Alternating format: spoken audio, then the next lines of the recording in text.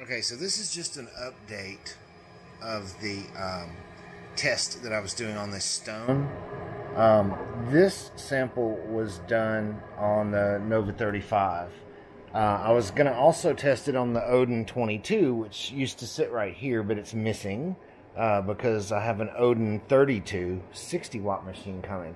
But what I wanted to show you in the meantime, until I can get the RF situation under control, is this little jewel. That is the Thunder Aurora, and it is a fiber laser. Hey Google, turn off the shop lights, and I'm going to autofocus it, which it already is. I'll turn the light back on, and then we're going to go over here, and I'm going to put it right next to the one for the Nova. And we'll know the one to the left, you know, with the slice coming up, is going to be to the left.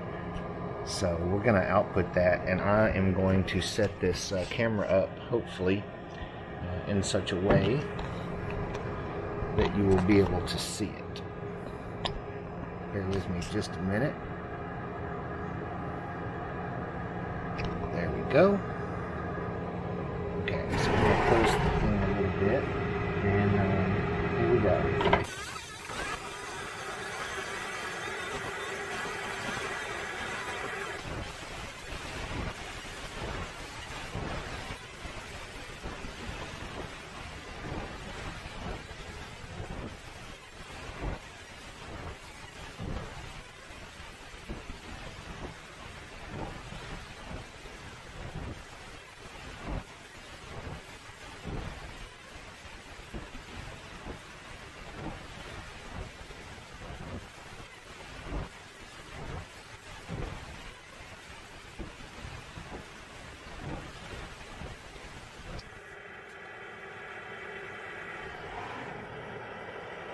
Alright, so I'm going to take that over and put it under the USB scope and have a look at it, and we'll see what a fiber does. Now, I have no idea how to use this fiber.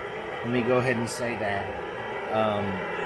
This is the second day that I've had it, and it's 1 o'clock in the morning or something, and I just can't stop. And then when I remembered your stone, I thought this would be a really good thing to give it a shot on.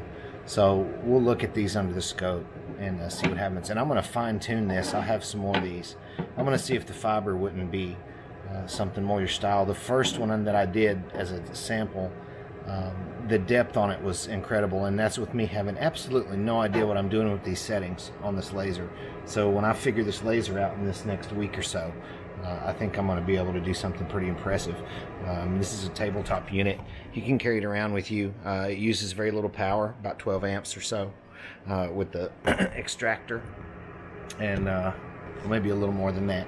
But I'll tell you more about that later. But I want to get to how these look, and we'll do a comparison. Anyway, thanks. See you.